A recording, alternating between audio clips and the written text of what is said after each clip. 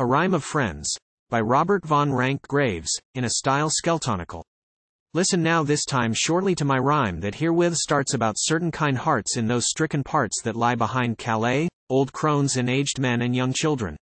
About the Picardais, who earned my thousand thanks, dwellers by the banks of mournful Somme, God keep me therefrom until war ends. These, then, are my friends. Madame Averlant Lune, from the town of Bethune. Good Professeur Brune from that town also. He played the piccolo, and left his locks to grow. Dear Madame Hojdes, Sempstress of Saint Fe. With Jules and Susette and Antoinette, her children, my sweethearts, for whom I made darts of paper to throw in their mimic show, la guerre aux tranchees. That was a pretty play. There was old Jacques Caron, of the hamlet Mailleton. He let me look at his household book, comment vivre sans ans.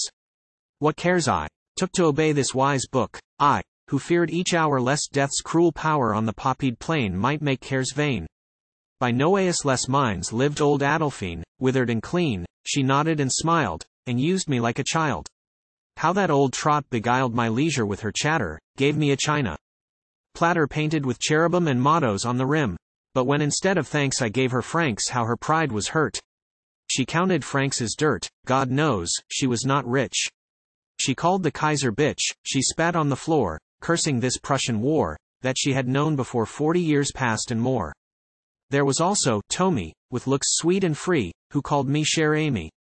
This orphan's age was 9, his folk were in their graves, else they were slaves behind the German line to terror and rapine.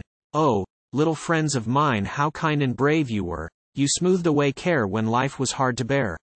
And you, old women and men, who gave me billets then, how patient and great-hearted. Strangers though we started, yet friends we ever parted. God bless you all. Now ends this homage to my friends.